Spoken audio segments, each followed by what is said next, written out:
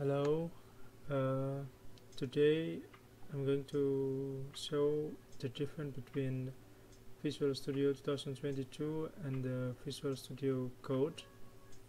Uh, so basically Visual Studio 2022 is very heavy program compared with the Visual Studio Code, because in Visual Studio 2022 we're gonna need around 50 until 60 gigabytes in order to install it, while in the Visual Studio Code that's very light program.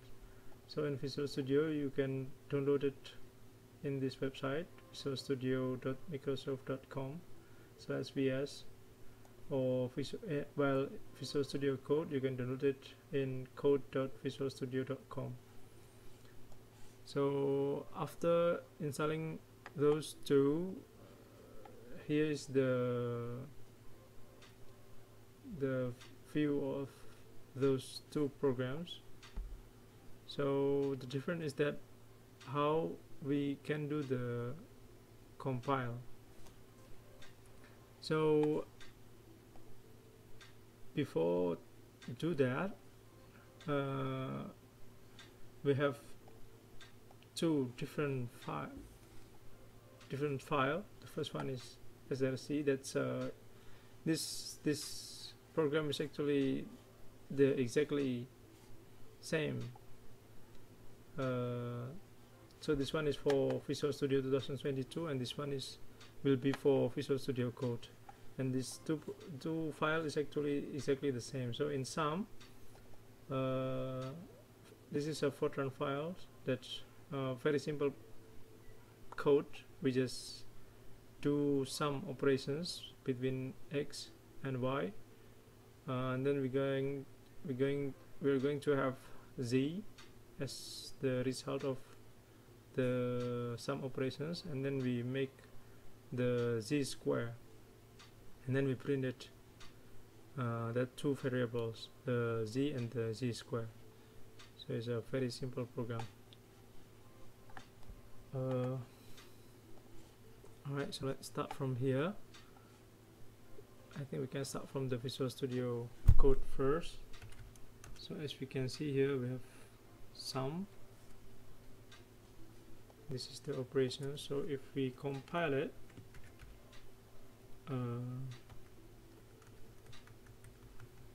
yeah, we can use this. So now we have the exe files, so we can run it right now. Yeah, so the sum of x plus y 25, and then the z square will be 625. So it's running smoothly. Now we are moving to Visual Studio 2022. We can start by create a new project.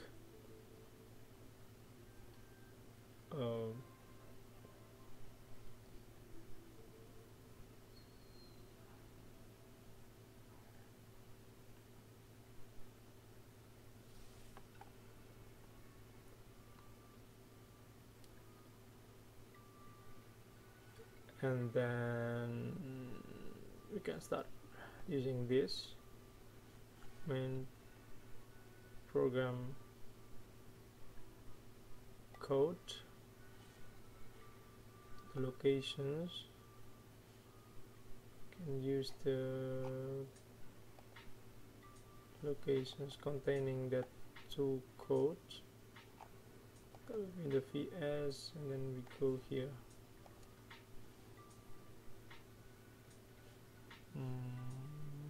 The name sum, then create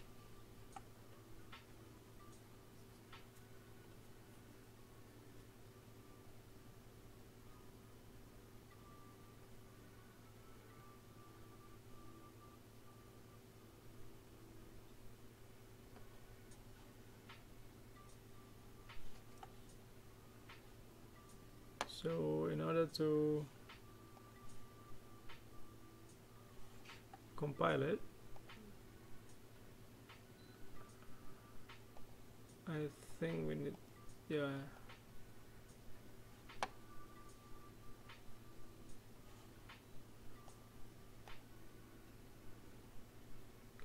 can add existing item.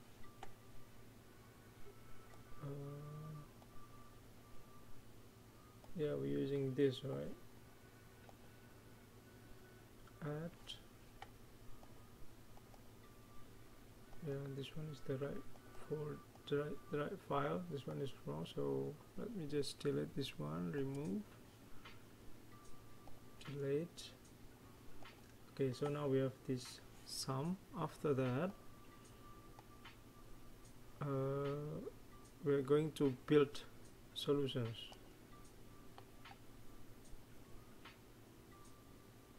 Yeah, compiling. So after we compile it, now we have sum.sln solutions, and this contain debug. Yeah, this is the result of the compiling the code. So if we want to test this code, you can use the start here.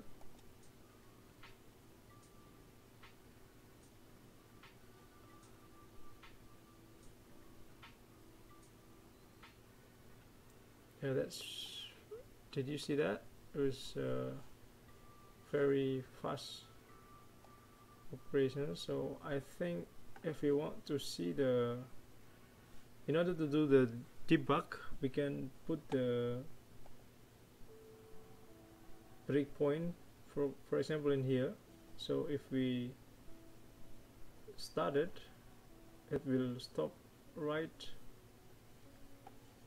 before, yeah, for example in here. So now this is the result of sum of x plus y, 25.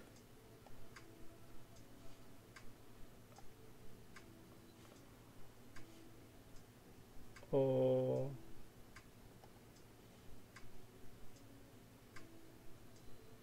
stop debugging, or we can run without the debugging, or you can use Ctrl 5 to do that. Yeah, see, this is the result, sum of x plus y, and then this one is the z square. So basically the way we compile the code is different. In here we need to build the program, and while in the Visual Studio Code we compile it by gfortran. But don't forget, before you able to compile Fortran here, we are going to need to install the one API base and one API HPC. Yeah, for example in here.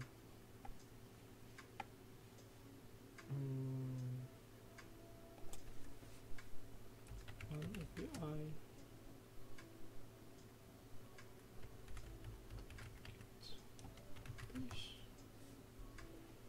Yeah, here's the base toolkit.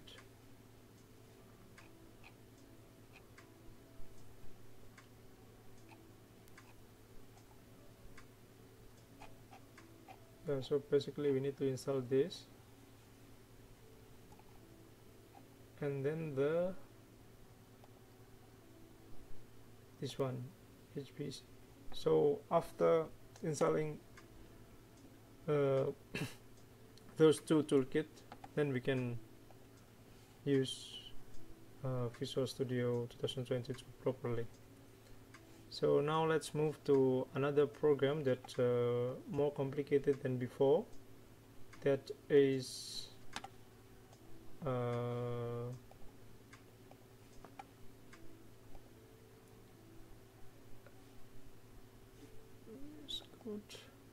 yeah, so now we are moving to SRC, that's the source file to run Monte Carlo simulations. So in here, for the Visual Studio Code, we basically need to compile it using G-Fortran. We can do it one by one by typing this. We start from constant geometry material. This is the order of the way we compile it. So we can make one file and then we just compile it directly all together, and that will be produce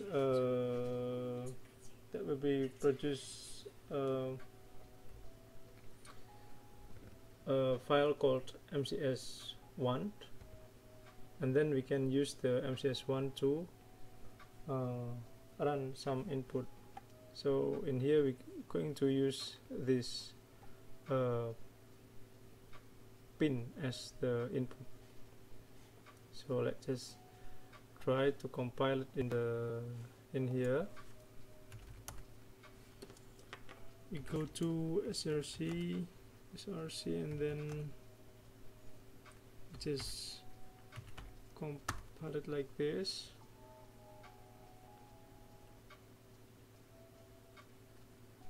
Yeah, now if you see that will be additional file here, MCS1, this one. So if we run that one, this is the input and this one will be the result. So now that's code is running in Visual Studio Code. Now we are going to move to Visual Studio 2022. This in here we don't need this anymore. We don't need the sh file because Visual Studio 2022 will do it automatically. So in order to do that, we can open new window.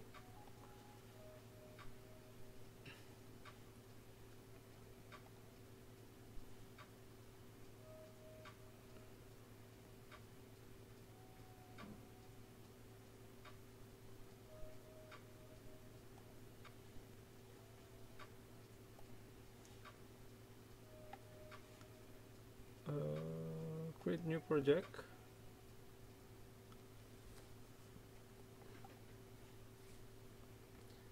And then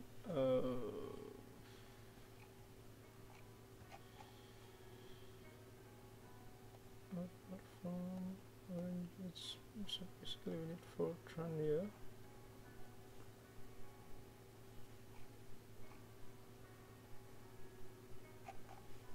We can use empty project and then create.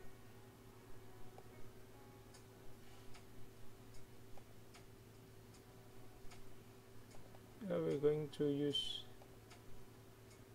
this SRC, or we can just make the folder in here. Select folder, MCS1, create.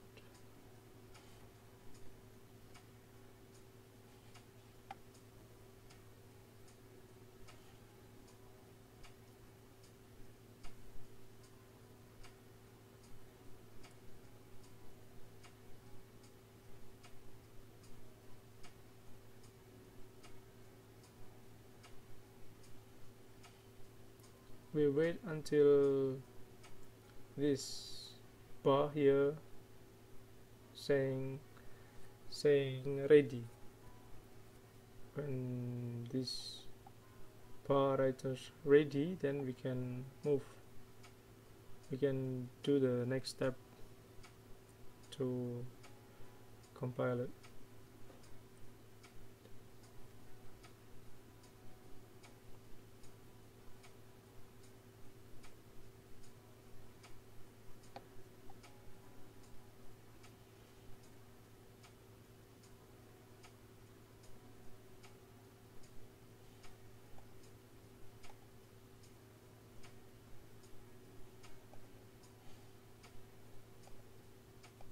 Yeah, now it's ready.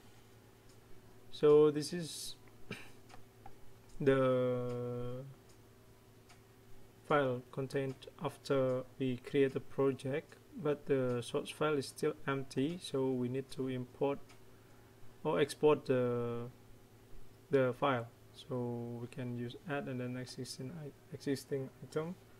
We go to VS 2022 and then we select the source.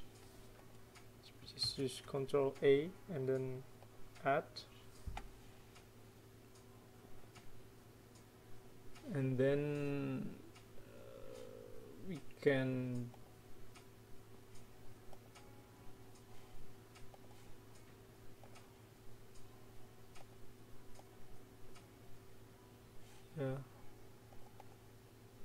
we need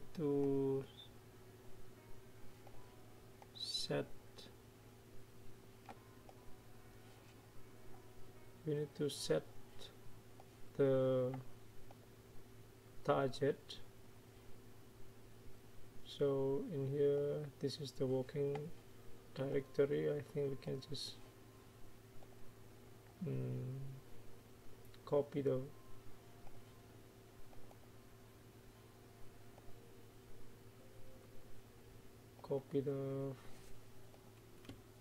file, copy the path, common arguments. There is a input file here that we can use. That is I think we can use this. This is the directory containing contained the input. So now we put here the common arguments, that is the input and the output. So we can apply it and then okay. After that we can build solutions.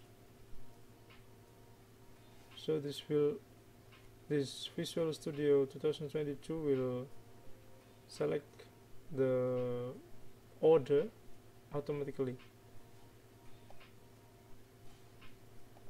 So we can close that one and then we can start from here.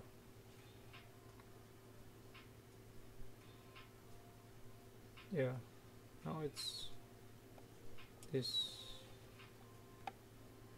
The code run as in Visual Studio Code.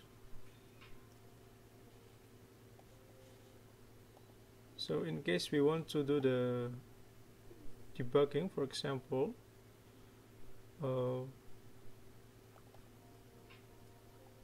let's take a look at one of the module here, and maybe particle.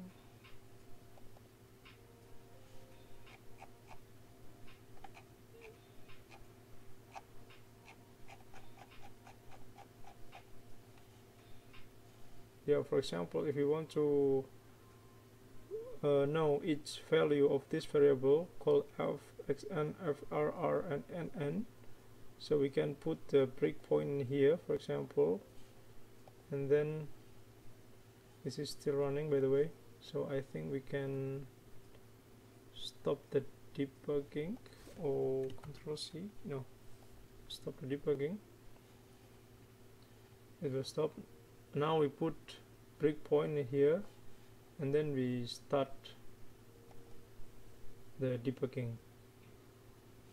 So that will stop right when the process reaches this line. So that's why it's stopping here. And for the value of this, we can find in here. We see the value of collision F here is 0.37 and then xn FRR is 0, and the nn is also 0. Yeah, so that's basically to know each variable, or maybe we can use local here. This is the value, this is the type. So we can stop the debugging, remove the breakpoint, and then maybe in case you want to know another value,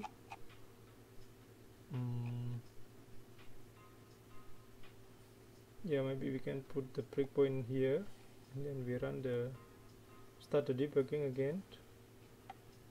Now as you can see, the program is stopped in the middle of running and then showing the variable. As you can see here, you can know the variable c1, c2, c3, c4, etc. All of the variables contained in this subroutines, mostly c1, c2, c3, absolute w. Yeah, so basically in Visual Studio Code we can know and this variable easily. So basically, in order to do the debugging, that will be easier. Yeah, so I think that's all for, and in here also showing the step by step. So it's up from the main and then go to criticality module and then transport particle. This is the subroutine. So yeah, I think this is it. Thank you for your attention and enjoy the coding. Bye bye.